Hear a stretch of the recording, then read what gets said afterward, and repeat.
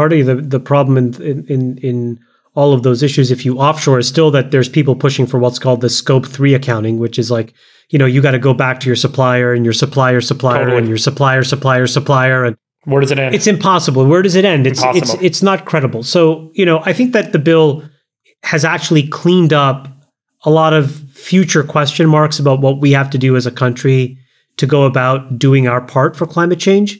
And I think it probably creates a reasonable blueprint for everybody else. And now they're going to have to do some version of the same thing.